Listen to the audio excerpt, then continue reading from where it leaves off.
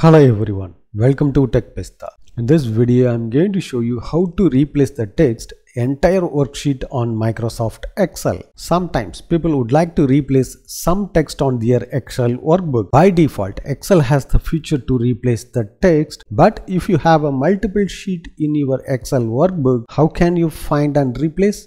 Let's learn how you can do this. In my Excel workbook, I have 3 sheets. In this 3 sheet, one person participate for the all games. So I would like to change the particular person name. So I am using the find and replace the feature by using the entire workbook. So first you have to click on the Control F. It will be open the find and replace window. Here you have to click on the replace. Click on the options button. It will be open for the extra features. Copy the person what you would like to replace that. So this person name I would like to replace. Find what area we have to add that person name.